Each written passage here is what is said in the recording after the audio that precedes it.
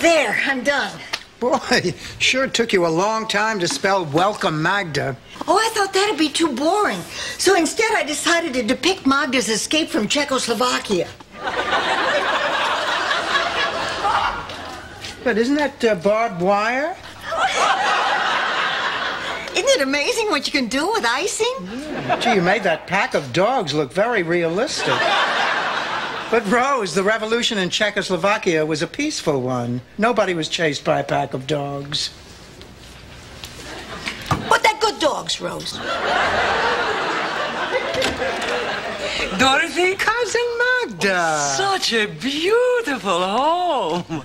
Who sleeps with government officials? That would be my friend Blanche. Pleased to meet you, Magda. Thank you. And this is my mother, Sophia Petrillo. So, you're Stan's cousin. Please don't hold this against me. She's okay. Good. Sit down, sit down. Tell me, where's Stan? Oh. Is he parking the car? I take taxi. Stanley and I have disagreement. Oh, what about? He saw himself as human being. I disagreed. But Dorothy, I have nowhere to go. I'm stranger in strange land. Oh, don't send me to cheap motel.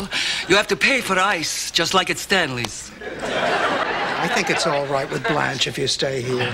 You can have my room. I'll sleep with Ma. Oh, good. At least now when I wake up in the middle of the night screaming, I'll have a reason.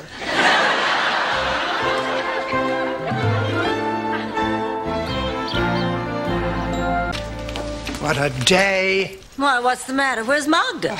You mean Flora, the Red Menace?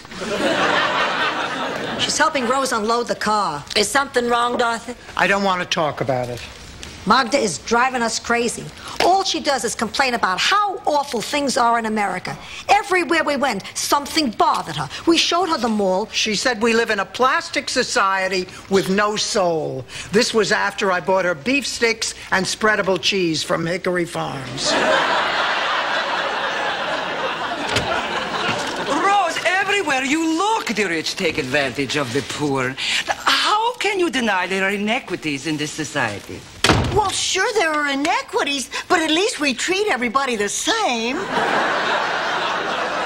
There must be something about this country you like. I like Slurpees. Like them, that's your fifth one of the last hour. They taste so natural and fruit-like.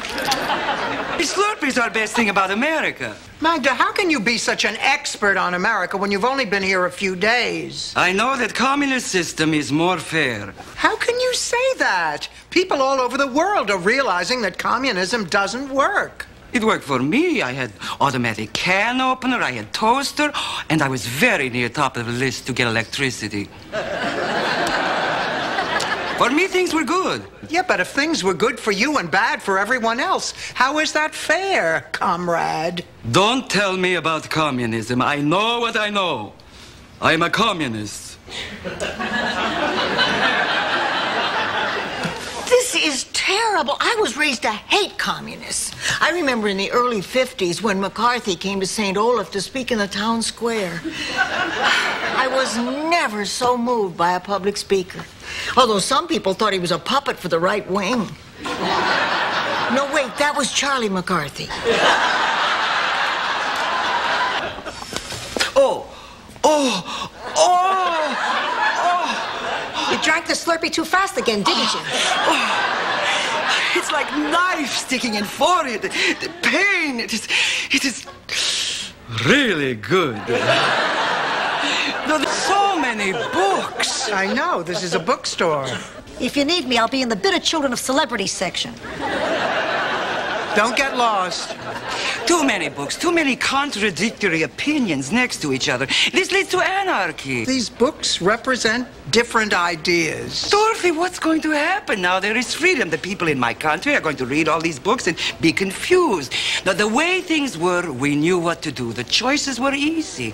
When there is one road, no one gets lost. Magda, there are two books that I want you to read. The first one is Thomas Paine's Common Sense. I think it'll give you some idea of what freedom is all about. And the second is Vanna White's autobiography. Why should I read this? It's just a hell of a book. Ma, I don't know how much more of Magda I can stand. We're so close to the Bermuda Triangle, it'd be a shame for her not to see it. You know, you really can't blame Magda. It's all this communist ideology that's been pumped into her. I hate communism. Of course you hate communism, Ma. It's because you were raised a fascist. The story of a woman is nothing but a vulgar collection of perverse sexual acts that are sheer and utter filth.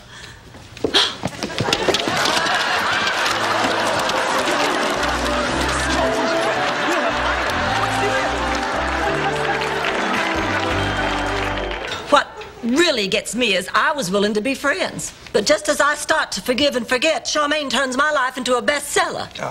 You know something, Blanche? You're not the only one who ever had a problem with sisters. I had very bad fight with my sister once. Oh, really? Tell us about it. I turned her over to secret police. And? And what? I turned her over to secret police. No more to tell. Ladies, I have very bad news. I must shorten my stay, Dorothy. In fact, I'm leaving tomorrow. Dorothy, move the coffee table. I want to do a cartwheel.